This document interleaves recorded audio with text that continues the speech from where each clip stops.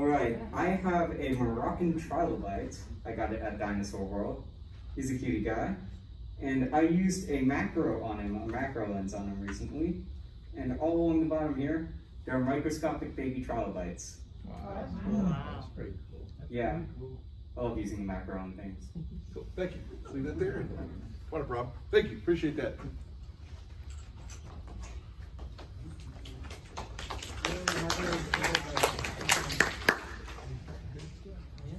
As I was telling Mike, I just got back Tuesday. Spent 6 days climbing around out in the Badlands. Oh, man. Could not leave these two little cutie pies. Oh, gosh. Very nice. One of the guys I went with is driving back. Well, he's back now in Atlanta, but I brought those in the suitcase. I said I got to play with them when I get home. So. That's about as small as they come, that one on the right. They don't stay together much smaller than that. Yeah, this one was actually coming apart. It was sticking out of the bank underneath a sagebrush bush, and it was starting to disarticulate. So I luckily had a lot of glue with me and glued him back together before it could blow up. And made it home in one piece, and then I was able to stabilize him. That's nice. Very cool.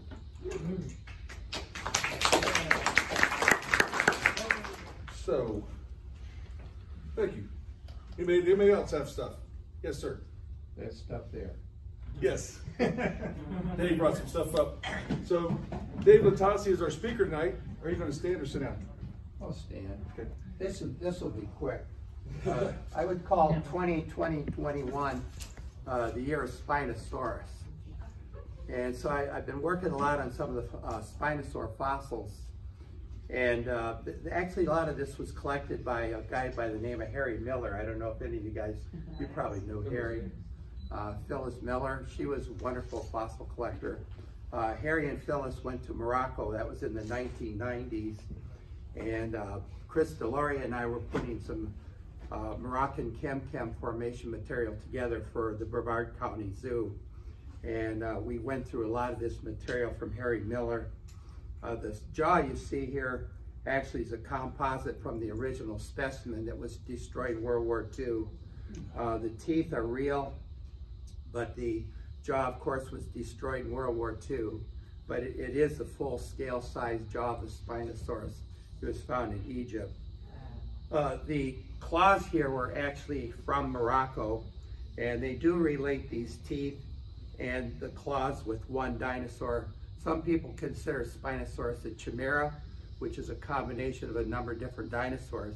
But enough material is starting to be found recently, especially in the last year, where we actually found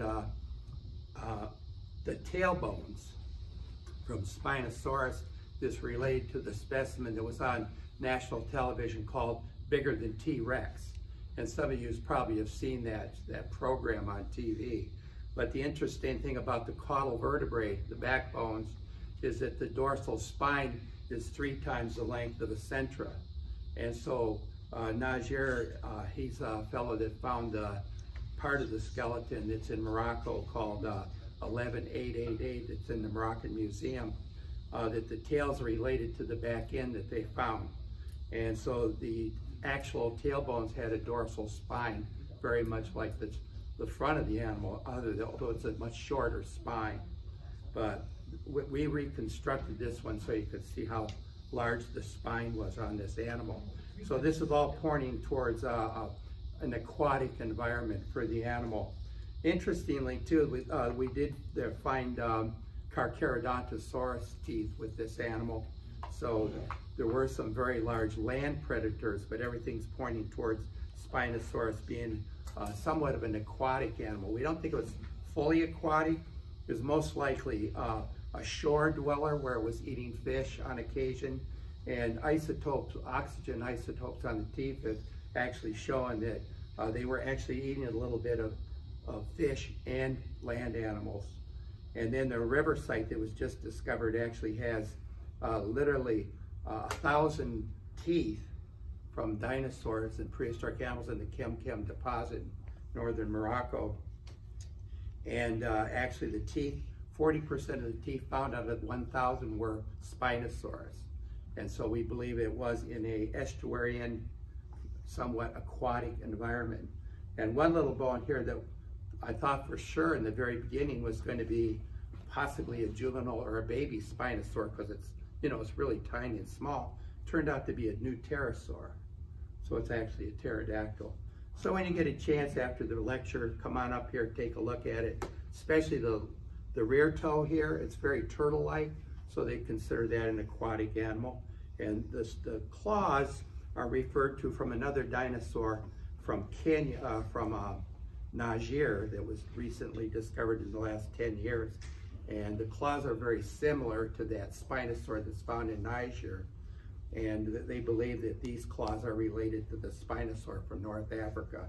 So there's going to be a lot of research. There's right now there's, I think, a dozen or 2 dozen programs on the YouTube channels on Spinosaurus. So if you get a chance, check it out. It's pretty interesting stuff. Well, you can stay up here, and I'll introduce you as you put this on. Okay. I'll clip you if you don't mind. Yeah, this isn't part of the program. This is just a little perk.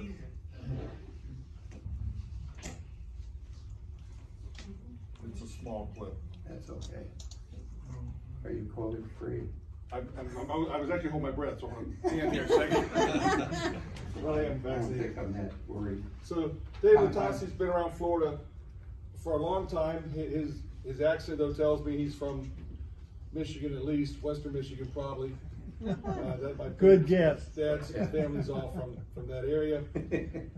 He's worked for Great Exploration Museum in St. Petersburg. He's worked for the Museum of Science and Industry in Posey, and he might be able to tell you where he came from prior to that. I first met Dave when he worked for Great Explorations in the Children's Museum over in St. Petersburg, probably 25 years ago at least. And so I don't know how long you've been here.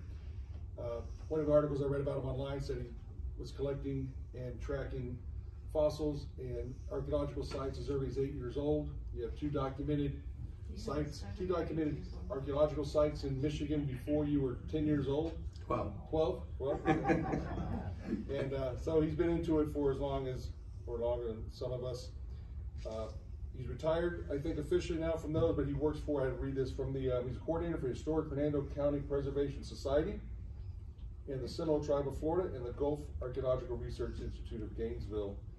And as you put in the newsletter, we have up there on the screen, you're talking about terror pigs and walking whales. I cannot believe he is able to speak about anything but cats, or cats, or maybe cats. So he's stepping out of his comfort zone, I guess, going to talk about terror pigs and walking whales. If you saw my mistake on Facebook, I had W-A-L-E-S. I don't think he's going to be talking about the region of the world. I did correct it back to Wales. So everybody welcome Dave Letasi. He knows everything. Thank you. I'll be probably standing a little bit, and I might be sitting down too. I'm cursed with a hip prosthesis that was put in 2006 and is on its way out. So, so I might sit a little bit during the program. But as you can see here by the title, it's kind of strange to imagine, you know, that we have pigs that were as large as some of the elephants that were here in Florida.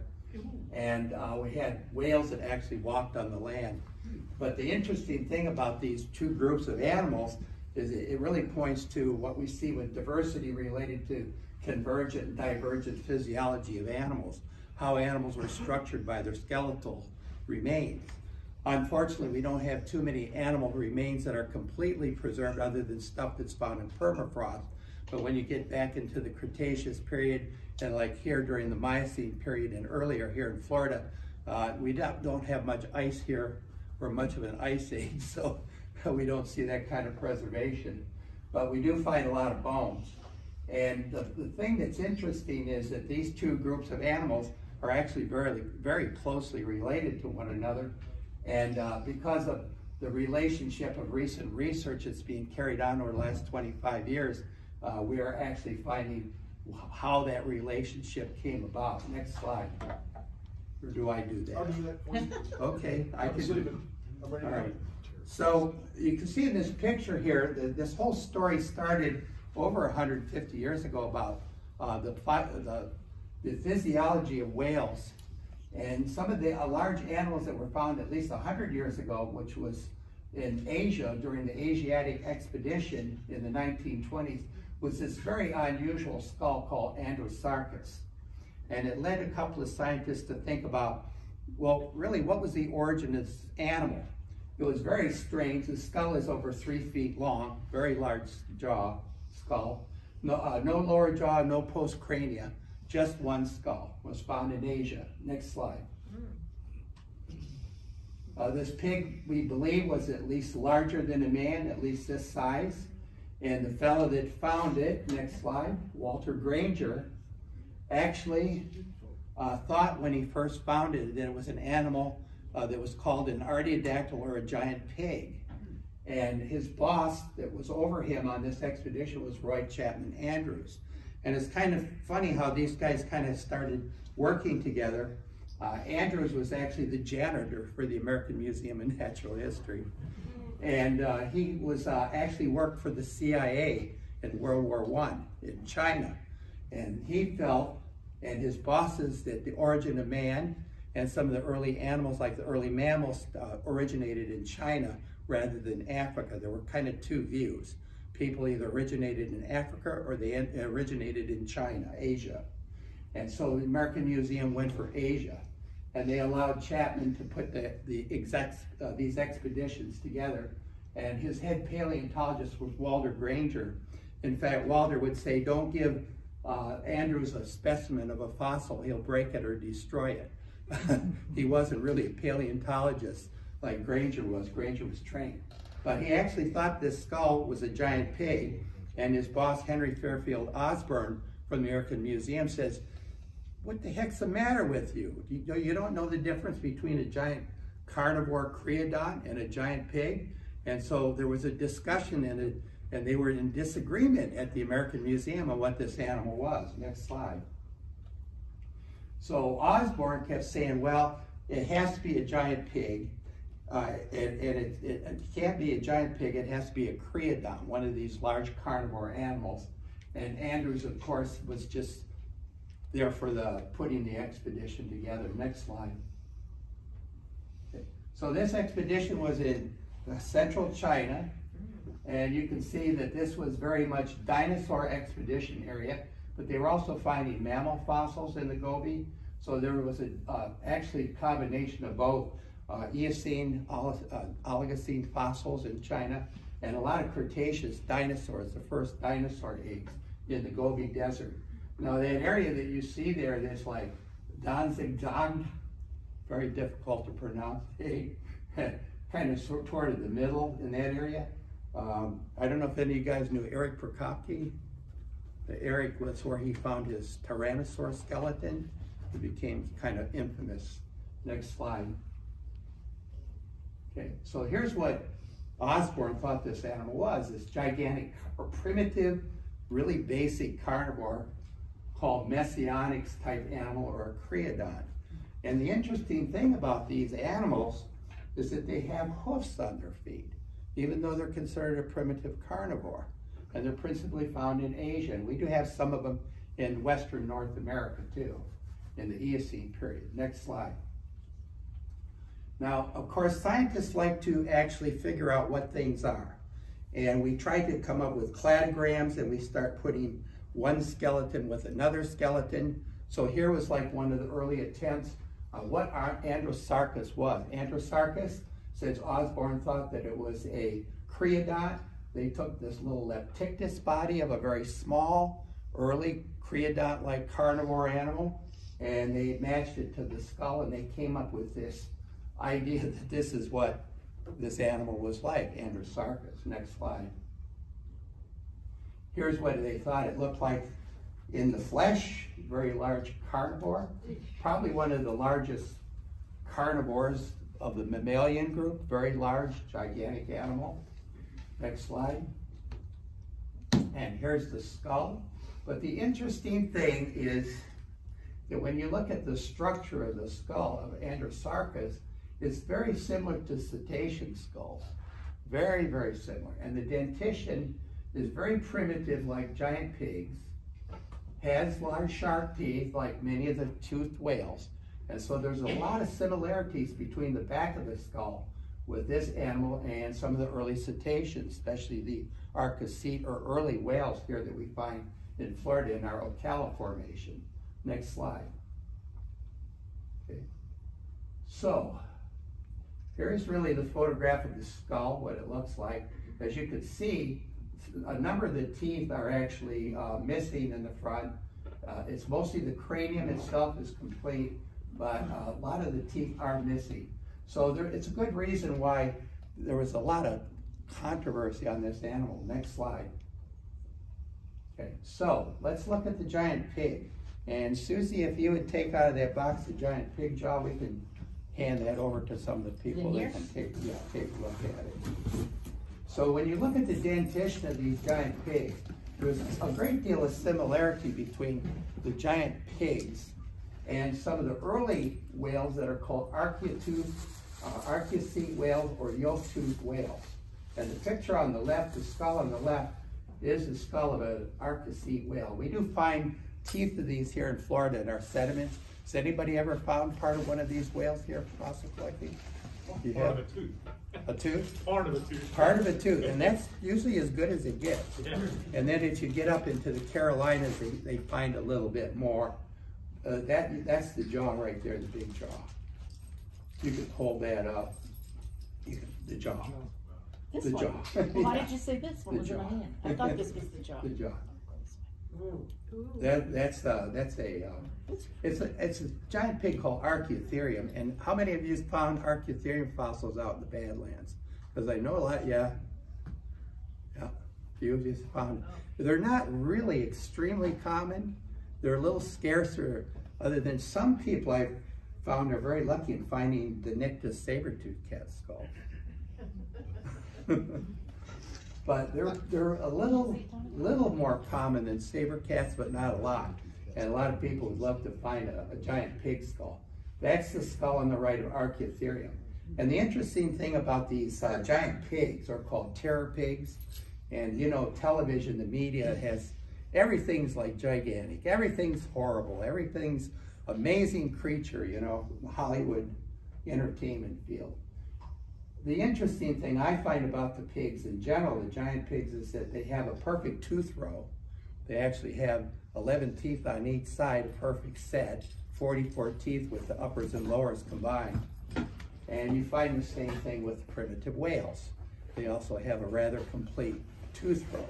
Now the morphology or the shape of the teeth are a little bit different. The back teeth are very molliform. They're actually very similar to your back teeth in your mouth. So you have some relationship to pigs. Should I have said that? Well, we're at least omnivores. We have a diet that uses a tooth like that with a molar that has 4 cusps on it that crushes up sometimes meat, sometimes vegetables, something in between, whatever. A bug, a snake. So anyway, these giant pigs, next slide, may very well closely be related to whales. And there was a long search in the fossil record to see exactly how whales originated. Osborne's group and other paleontologists at that time felt that these early primitive Eocene archeocete whales, like Basilosaurus, were whales that were actually related to the creodonts. He kept going back to this creodont family of early primitive carnivores. Next slide. And when the first Basilosaur, or one of these toothed whales that were found in Alabama in 1834, they sent these fossils to Richard Owens. He was like the head guru in England in the 1830s. And he's the one that named dinosaurs. A lot of people liked him and some people didn't like him so much. Some people said he would steal from the amateurs. We've never heard that happen before.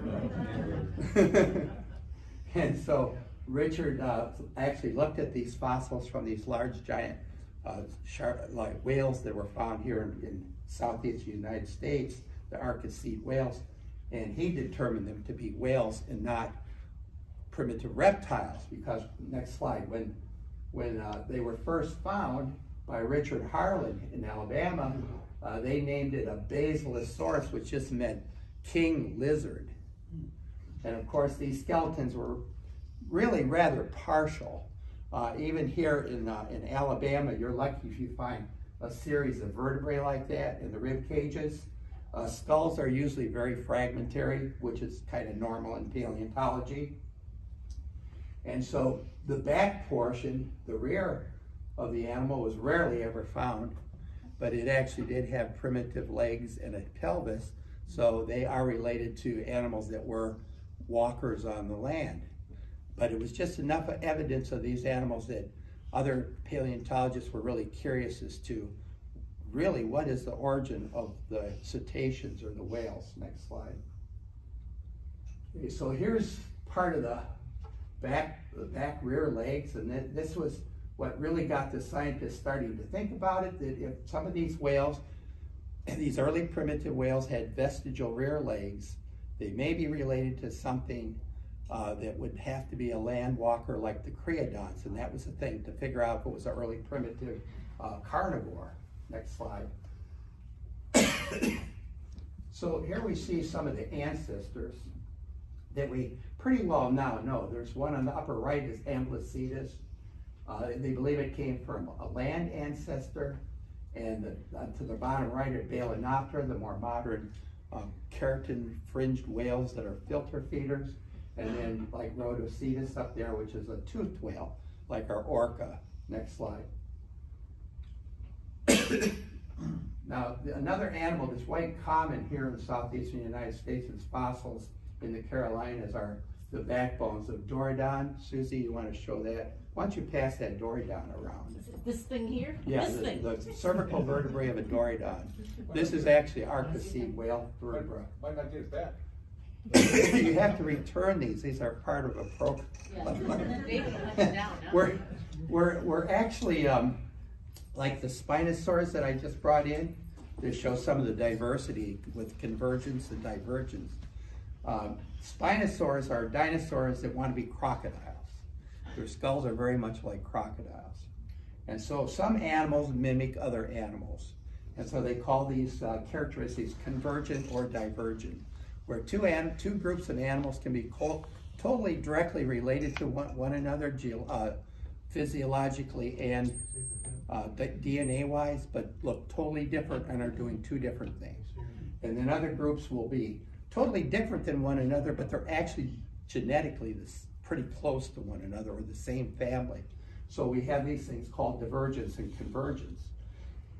And it really confuses paleontology, because when something mimics something else, it's darn hard to figure out what it is.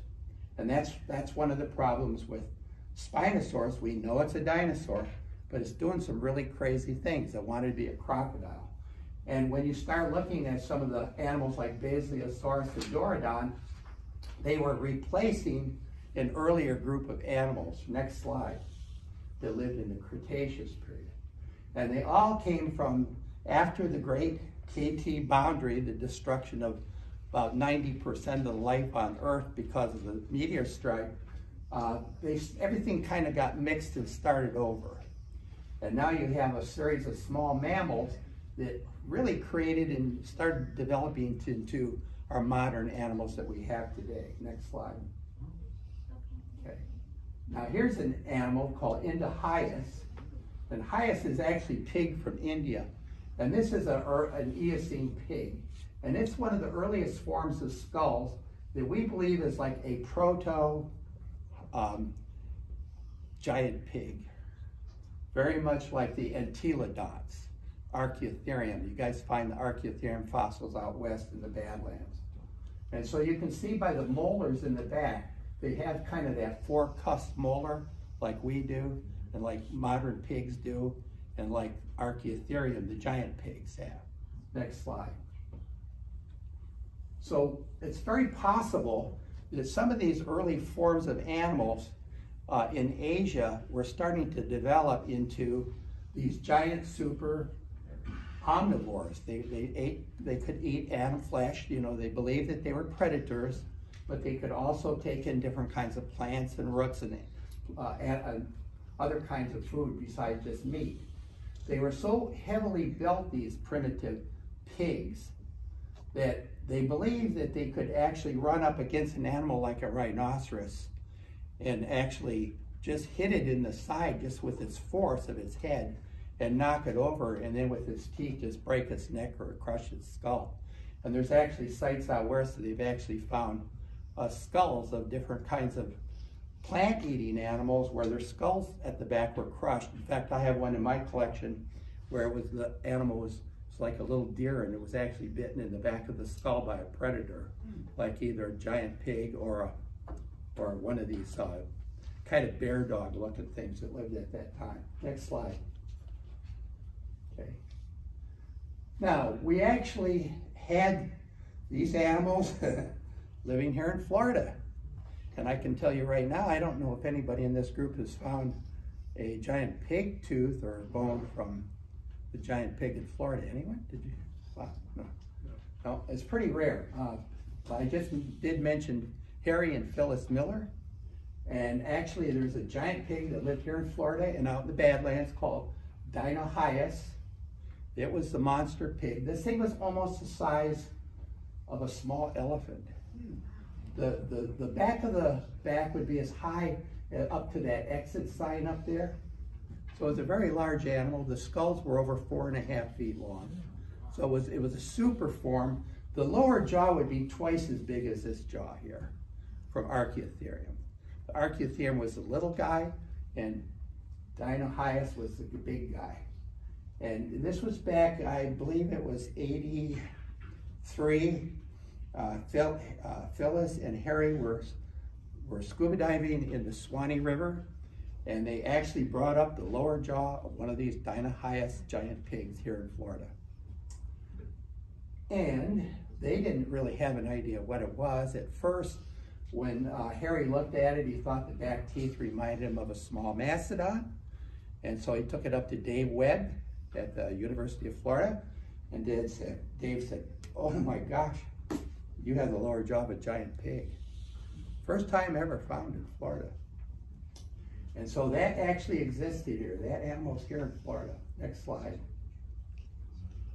But if you want to see them in the skeletal form, the University of Florida doesn't have one, and there's a story behind that, but I'm not going to relate that story. You can ask me if you come up after the program, and I'll relate that story, why there isn't one in the University of Florida. But this is, anybody been out here to Agate Springs, Nebraska? Yeah, the Searles and Bob over there, them guys are always out there. But you guys live out there half the year, don't you, pretty much? I wish. But these are the two of the three hills. I think the other one you can kind of see over there. There are a series of rock formations where you find the giant pig skeletons. And it was just amazing. The guy that owned the land was actually got the land through land grants in the 1870s. I don't know if you saw the Crook exhibit, his beautiful Indian artifacts in that exhibit there. Oh my God, it's amazing. If you ever go out west to Nebraska, you got to see this place. They have a wonderful interpretive center, and you can walk up on the hills and you can see where they were excavating in the early 1900s. But when Cook found the fossils up there in the 1870s, all the Indians in the area said, "Yeah, those are war ponies. Those were horses that were killed in a battle. You know, everything was like a giant war horse to them. Thunder beasts, they called them." Next slide. So these animals were pretty ferocious. This site here in Nebraska was found a few years ago, and they actually found these little camels were actually crushed and killed by the giant pigs. So they were super predators. Next slide. I like to call them walking whales. They were like ferocious predator whales walking on the land. Very, very different animals. We like to call them giant pigs, but that's kind of a stretch. They're really not exactly a pig, but they are very similar to, there's that convergence and divergence again, see? Okay, and there's the lower jaw we just showed you there. This one was found at the same site that Cope found the first ones in the 1870s in northeastern Colorado. And you can tell it has the big boss on the front of the jaw. We don't know why it had these bosses, it's hard to say. They're very strange. Next slide. And Edward Drinker Cope, here's a guy that was first that discovered these. And you guys probably have heard of Cope. He's famous for his mineral called the coprolite. Right. Marsh named it after him, and very honorable. But Edward, he was probably one of the most amazing paleontologists. It's too bad it had to be a war out west for fossil collecting, but he brought the giant pigs to national attention, and just about pretty much everything else during that time period. All kinds of dinosaurs. Next slide. Okay. All right. So, muscle and mass murderers. That's incredible. Because of this idea that these were such terrible animals, the media has just loved to play this prehistoric animal shows. So it's become very popular. They were probably just as much as herbivores as they were carcasses. They were probably eating some, dead carcasses, scavenging and things like that. They're probably opportunistic, like some of the dinosaurs. Next slide. Okay, so there's kind of a picture of Diodon shoshonensis. So it really got, in fact, that drawing there is a little off. They would get a little bit bigger even than that, some of them. Say Archeological was about that size. The one that you guys can go out west and collect here. You might find Diodon out there. It's kind of hard to find. There's a couple of places in South Dakota you can find some of their fossils called the Monroe Creek Formation in the very extreme southwestern South Dakota. Next slide. So here we are back to the Entelodon skull in Androsarchus. Were they an active hunter? Well, there's a good likelihood now with the current research that's being developed and CAT scanning these skulls at Androsarchus that now Walter Granger was actually proven right with the new research. That the scientists are leaning towards this giant Androsarchus was actually a giant pig. It was a very primitive Eocene giant pig. And so Granger was the paleontologist that really kind of cracked this code 100 years ago. Next slide. And as you can see with the skulls here, the Archaeocidae whales and the Androsarchus, they're extremely similar. There's a lot of features that are very close to one another. So there are overlapping characteristics in the skulls. Next slide. Now, scavenging behavior or terrestrial. Why would a group of animals start becoming marine? And you see this real strange whatever animal on the left here from Elme, which is probably a first rendition of what was actually walking on the land and going into the water as a whale family. But in actuality, there's a good likelihood that some form of primitive Entelodon, giant pig, was probably one of the animals related to early Archaeocene cetaceans. Next slide. And in the 1980s, the University of Michigan started really getting interested in the cetaceans. My mentor was actually from the University of Michigan, Dr. Claude W. Hibbard.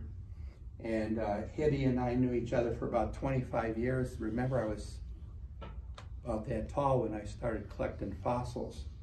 And I'd go into his lab and he treated me just like I was any professor in a university when I came in there. He's just a brilliant guy. A lot of you are collecting fossils here in Florida called the Pliocene fossils. You've heard of that? Well, actually, Hibbard discovered the Pliocene. And before the Pliocene, everybody thought fossils were either in the Ice Age, the Pleistocene, or the Miocene, nothing in between. And Claude came up with a genius idea. He went to these fossil sites where everybody wanted big bones and big skeletons. And he took screen washings and he took the gravel and he screen washed it in the same sediments where they were finding the large bones, and he was finding all kinds of rodent teeth and little tiny bat teeth and carnivore teeth, microfossils. Have any of you ever collected microfossils with your sites? Ah, there I see a couple of hands up. We're actually, Chris DeLore and I and a friend of mine are developing some programs with microfossils related to the fossils here in Florida and out in the dinosaur area. We're getting Cretaceous sediments from the KT boundary, and we're washing them and we're screening it with students, because this dinosaur exhibit you saw tonight was part of a school program. We're actually doing a mentor program with the Yankeetown Elementary in Levy County, Florida. And we actually have students actually do the field work collecting marine fossils and microfossils. Next slide. Okay. So these animals that were first getting into these early Oligocene and Miocene oceans here were very weird adaptation. Here's one that has a skull that's almost like U-shaped, very strange animals, Marcasitas. So in the Ocala Formation and later in the Miocene and Pliocene deposits, we find some very strange adaptations of cetaceans that are like the ones that just jumped off the early primitive Archeologicate reptile-like whales. Next slide. And the guy that really put this all together was the fellow that when I came in, Dr. Hibbert died of a massive heart attack in his office one morning. And I came up to his office to see him, and they gave me the bad news that he had passed. And Dr. Gingrich said, Dave, he'd like me to have you give you these scientific papers. And they gave me a bunch of his scientific papers about a week after he had passed. And so as I was going up there during that time period, Philip was working on cetacean fossils from Pakistan. He put a team together. Claude was gone now, and the Pliocene fossil era ended at the University of Michigan, and they wanted to study the Eocene fossils in Pakistan and the origin of primitive whales. And so Philip put an expedition together. Pakistan back then in the early 80s, in the late 70s, very dangerous place to collect. They had to have a escort of machine guns and armed personnel with you when you collected. Next slide. But he found some of these animals that are related to Archeologicate whales, like this duodong bone that we just passed around. Everybody get a chance to see that? We got another one here. Susie, where is it? That one? Pass the little one around. Now here's another cervical vertebrae from a baleen whale. You can pass that around. They started getting a little bit larger, but the Basilosaurus, the Archeologicate whales, would get up to 70 feet long. So Spinosaurus, we believe, would get up to 60 feet. So that toothed whale is a little even larger than... It's two-handed. It's too heavy, so be careful with it. Do not bludgeon each other with it as you pass it around. Next slide. So here's what was going on at that time. And you can see the Tethys Ocean up there, right? Up there between Africa and what looks almost like Asia. And when you look at the Cretaceous period up here, see that area in there, that's where Spinosaurus comes from. So it was actually a shore wader along this shallow sea. I'm sorry, there you go. And so this area here is where we find Spinosaurus fossils, which were aquatic adaptation, and it was actually more brackish water, very much like the Everglades. And then by the Eocene period, when the whales came in, because the whales, there were mosasaurs that were living in this ocean, and then the great die-off at the end of the Cretaceous disappeared, these marine reptiles, and then the primitive whales came into this Tethys Ocean, and in the same areas, Africa and Egypt area, like around in here, you find the fossils from these early whales, and especially in this area right around in here where is present-day Pakistan. Next slide. Oh, there you go. Okay, so as Bob had said earlier, he found a tooth, and that's a fragment of the tooth that we found here in Florida. And the specimen on the right in my hand is actually a tooth of it. It's a cast. Next slide. No, there will be no information. I first gave this program about a year ago on Zoom, so it's going to be on Zoom twice, I guess, today. And that program was for Eckerd College. And of course, their group are a little antsy. They don't like to go more than 20 minutes, 30 minutes, and then they want to take a potty break. So I had to throw an intermission in. So here's what Gingrich's group found. They found this animal called Pachycetus. Next slide. Very fragmentary. The skull was enough there that they could restore it.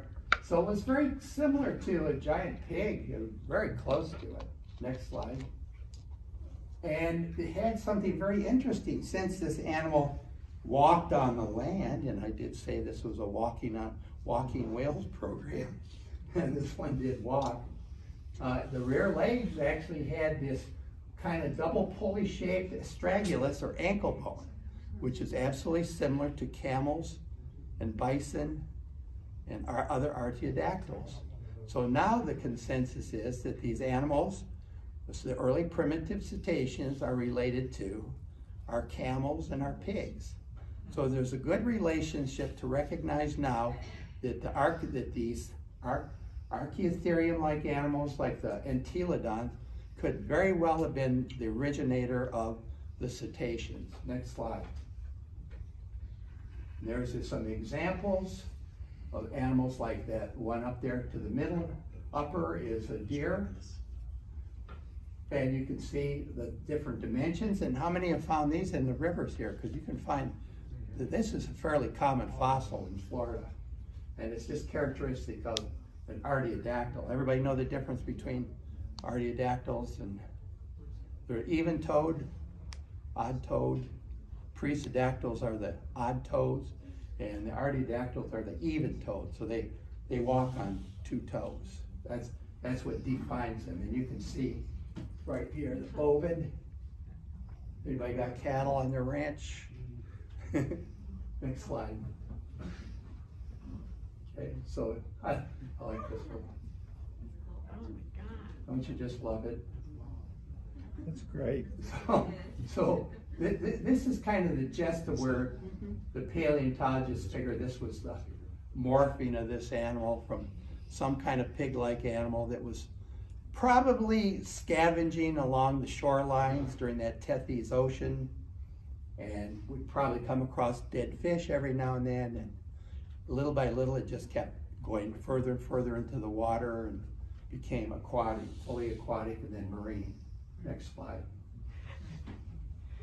And here's the Amblicitus skull. You can see even how close and similar they are to one another with the one that's found here in southeastern United States. Virtually very close to the same animals in the shape of the teeth, dentition, and the shapes of the skull. Next slide. And the back of the skull is just remarkable how similar they are. And this is the latest specimens found at Amblicitus by Thewson. His work, he's doing a lot of work. There's a lot of whale work going on right now. In Florida here, if anybody should be doing whale work, it's this group, because we have an Oligocene deposit and late Eocene deposit at Vulcan Mine that could produce whale fossils. And Oligocene whales here in North America are extremely rare. And so when you guys get out and collect fossils, try to find vertebrates. I mean, they're really out there. One of my classes back in the 90s found an anonymous from a dugong. So, you know, these fossils are out there, Protocerenia. There's two animals that are really rare out there at Vulcan Mine. The Protocerenian, which are the very early primitive dugongs. And they had rear legs, those dugongs. And then the whales, and they would have been transitional at the Oligocene, where they would have rear legs. So look for bone when you're out there. You just never know. Next slide. Okay. So here you have the Chicxulub event. Everybody know what that is, of course. the big meteor that struck Yucatan Peninsula wiped out these guys to the left in the marine sediments. Those are the marine reptiles like the big predators like plesiosaurs and mosasaurs. And then the mammals took over in the ocean, and finally mammals adapted to the ocean and took over this ecosystem that the marine reptiles were doing. Next slide. So, terrestrial origin of Pakicetus. Full legs in the back with the astragalus.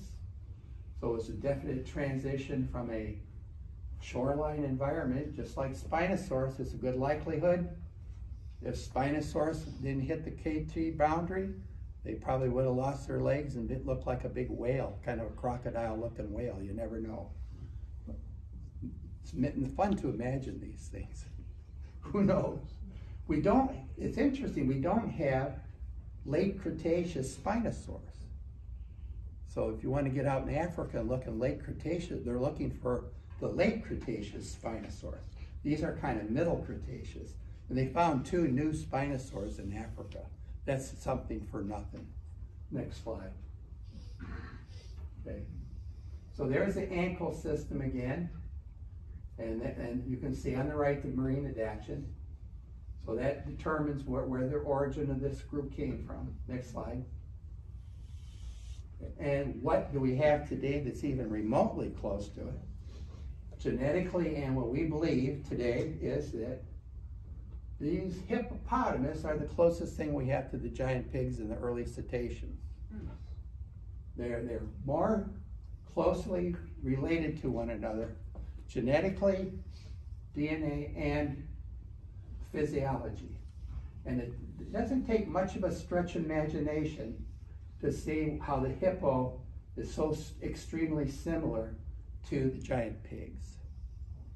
So this is really the kind of stuff scientists are looking for with this convergence and divergence. Next slide. Because we're going to run through some of this stuff quickly. Giant tusk, huge animal. River, it's aquatic.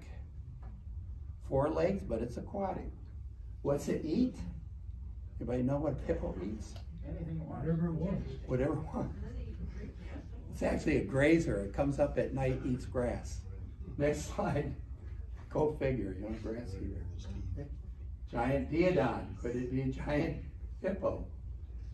There's no evidence that these were aquatic at all. They were terrestrial, and they were probably chasing your rhino footprints, right? You find any? Oh, no. Doggone. No, Archeological footprints. Next slide. Okay, and here's the tooth from Deodon from Florida. There's only a few in private collections of Deodon, unfortunately. Some of the specimens are in private collections.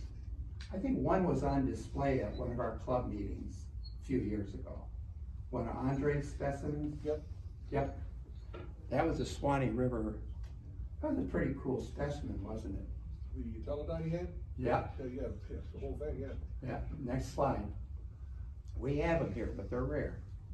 Okay, paleoform. Next slide. Okay.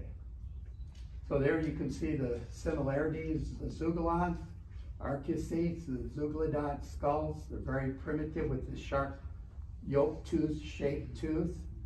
Next slide. And then during the Miocene period here in Florida, we have a vestige of these animals that still survived. You find them occasionally in sediments here in Florida. They're called the yoke-toothed whales or shark-toothed whales. They're a squalodon. They're very unusual. They have very strange shaped, curved maxilla, front jaws. Next slide. And finally, you have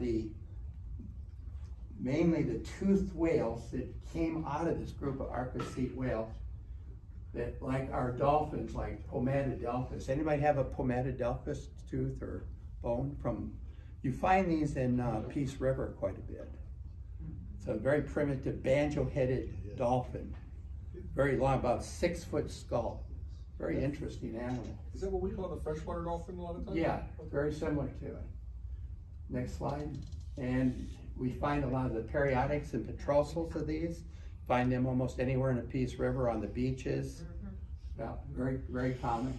That was the outer part of the bottom of the skull that encased the inner ear bone. Next slide. And we did find, this was back in the 90s, at Bone Valley, we found a part of a jaw, what they called a megalodelphis, the giant dolphin, because there was a dolphin that lived here that got up to about 30 feet long in Bone Valley. And the backbone on the left that I'm holding up is a cervical vertebra. But on the right, you see there's two ear bones, inner ear bones. And the one on the left is the Pomatodelphis dolphin, which is about 12 feet long.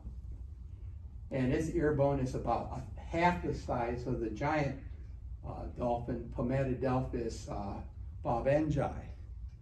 And they used to think that this was called Megalodelphis, but we've kind of thrown that name out now.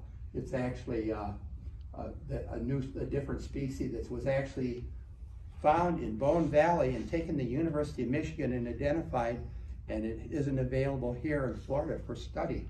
You have to go out there to look at this thing. And that may be the only complete ear bone so far found in Florida. We found that in Venice. Next slide. Okay, and that's part of the jaw. They call it Megalodelphis. That's the giant dolphin, 30-foot long dolphin. Like an orca, almost like an orca, the long snout. Next slide. So we'll go through this pretty quickly. That was kind of what Pomatodelphis kind of looked like. Had the melon structure in the front, echolocation. Next slide. Okay, there's one of the skulls. You can see how the nasal bone is migrated to the top of the skull. Right there. Next slide. And the bottom of the skull is very similar to the Archeological skulls. That's not working now. Back to the skull. Next slide. Okay.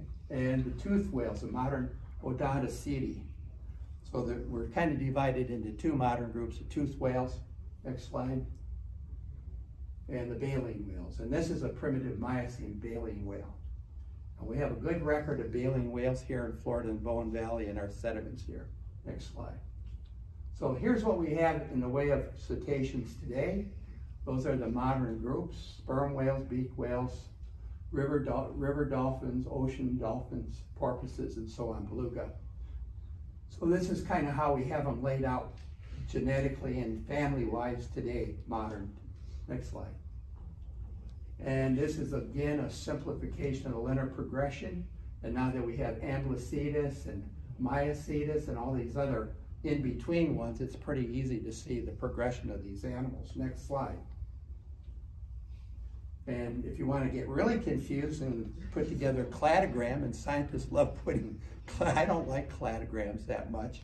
I can look at any cladogram and change it 20 times, and I don't know, it's funny.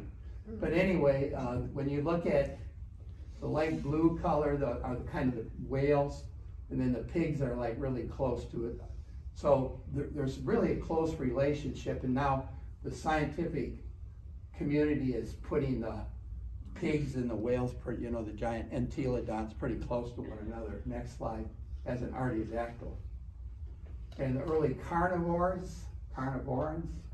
Next slide. What was it? Was it a carnivore? From the carnivore? Well, now some scientists are saying that before the giant pigs and the entelodonts in the Paleocene period, there were little critters that were like the creodonts that started those guys. So we're almost back to Osborne again. It'll change next month. And if you want to get really confused, look at Archeological, the early hominids, getting to Homo habilis. It used to be with a few fossils that looked very simple. Next slide.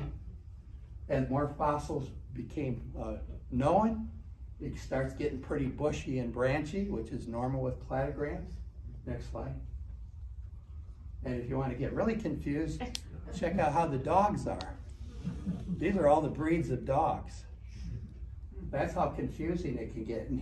And here's what's interesting, because in 100,000 years from now, if a person finds fossil dogs in an archaeological site and they didn't know about how many breeds we had at this time, they'd say, oh, this is a new species of dog.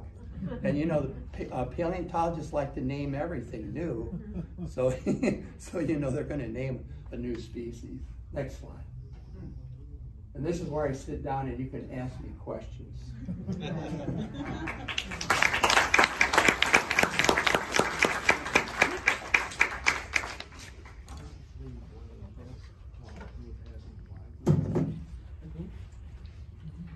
Any? You guys know it all. My question's related to those, like the artwork. Maybe Dr. Bob might know a little bit about this too. But when you look at a hippo skull, you would imagine they have these bony projections coming out of their face, but we all know they've got a really big round head. When you look at these pig reconstructions, they, I think I've heard the term called shrink wrap. They like shrink wrap the skulls, and you see these big bony projections. I mean, is there a chance that's wrong, that they had fleshier heads than that? Well, that's a great question, because when you start thinking about soft tissue on an animal, it's an unknown. Unless we find a trace fossil like you find in China, where you have the outline of the animal and you can tell the plumage on it, like some of the dinosaurs. We're starting to see that in some deposits.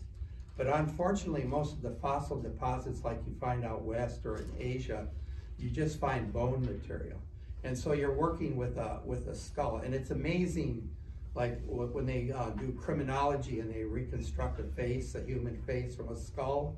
Well, we're one species and we have parameters of what we look like. So we kind of know what we are. But when you have an animal that goes back 30 million years ago and we're not quite exactly sure what that flesh looked like on it, I think we get close, but there's always new surprises, because some of the dinosaurs in China in the late Cretaceous, they're finding spiky plumes on the backs of the tails that they never knew before, and now they're even starting to see trace colors using different light imaging sources on the feathers.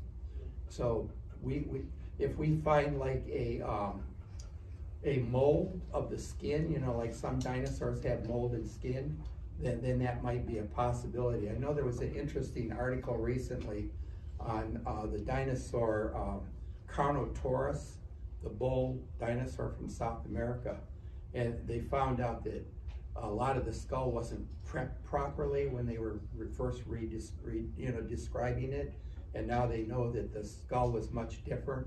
And then there's another one from New Mexico that they found better examples of profiles of the skeleton, and they know that they actually, the skulls were a little bit different than they thought.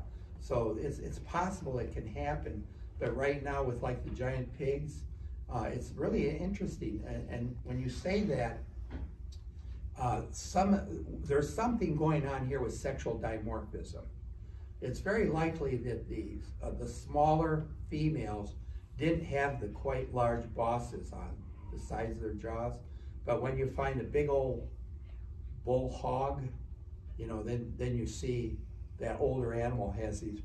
And I think what was happening is as they were aging, like when they were very young, those bosses were kind of moderate sized in the males, and then as they got older, then those began to expand or get larger.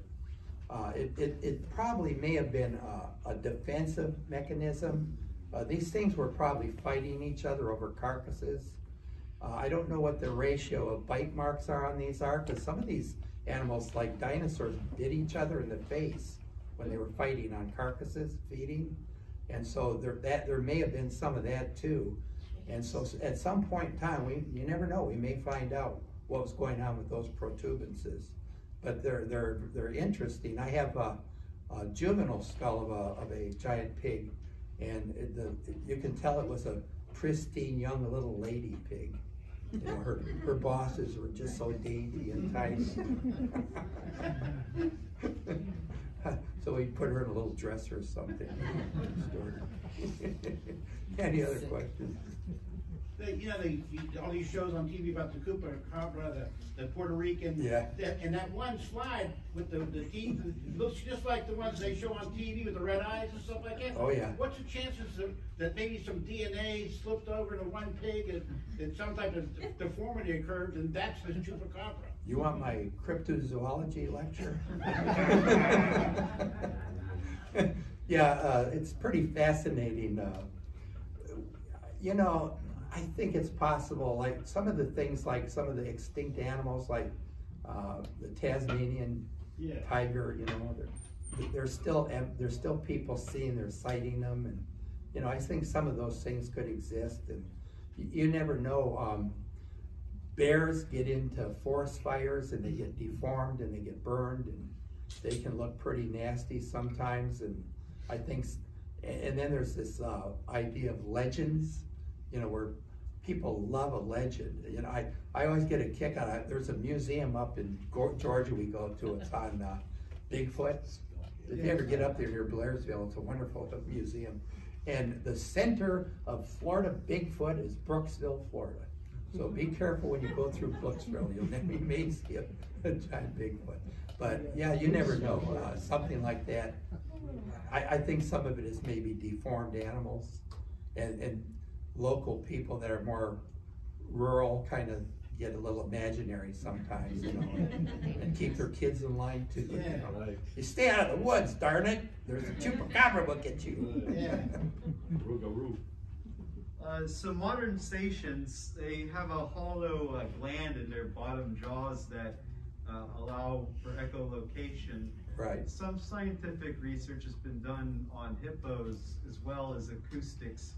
Has there been any papers that have tried to take a kind of parallel between both ends and the importance and development of with the hippopotamus? Yeah, with sound and resonance of the skull. I haven't seen anything in the literature on that. I'll look into that and see if there's any relationship. You know, the neat thing is there's everything you guys are collecting. So there's so much possibility of so much research. We're like talking about doing a program on oysters can talk. Dead oysters can talk. And we had that great program, I don't know if you remember, Mike, where the lady from USF was studying, the guy was studying oysters. Peter Harris. Yeah. Was that Harris? I think so. I thought, okay. And you know, you can track like levels of the compounds and oxygen levels in these shells, and you can kind of determine what the climate was like in the past. And so that's kind of one of the things we're going to do, is try to come up with a way to show how dead oysters talk. You know, so almost anything you guys collect out there is a research paper can come out of it. You might be talking about the Russian guy from UF. Yeah, I think that's who it was. Yeah, yeah. I can't remember the guy's name, but that was a really good program. And like the lady up in Gainesville that's doing Etruria, the little nautilus that's found here in Florida. You know, they're the fossil that like tons of papers could come out of that one little fossil. It's just tons of stuff here in Florida. Yeah. Anything else? Any other questions? Thank you all.